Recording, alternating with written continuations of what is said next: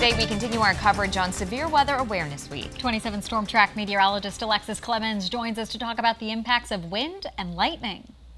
Did you know that lightning is 5 times hotter than the sun? It briefly heats up the air to 50,000 degrees when it strikes. If you can hear thunder, you're close enough to be struck by lightning.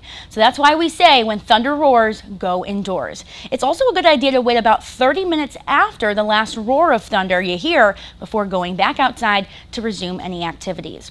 Now, lightning and thunder are usually big indicators that storms are coming, right? Another indicator that we sometimes see is strong wind gusts. And if you've lived in the Midwest for long enough, you probably know that the wind usually picks up ahead of a storm, but sometimes the wind can create damage on its own without any rain. A gust front, or an outflow boundary, is the name we give to a line of damaging winds out ahead of a line of thunderstorms. It's very difficult to see on radar, but us meteorologists know how to find it and warn for it. Damaging winds are the most common type of severe weather. If possible, you are to go inside when these winds hit. If you cannot, cover your head in a low-lying place, and whatever you do, do not shelter under an overpass. Those things can actually make you feel like you're in a wind tunnel and amplify the wind speed.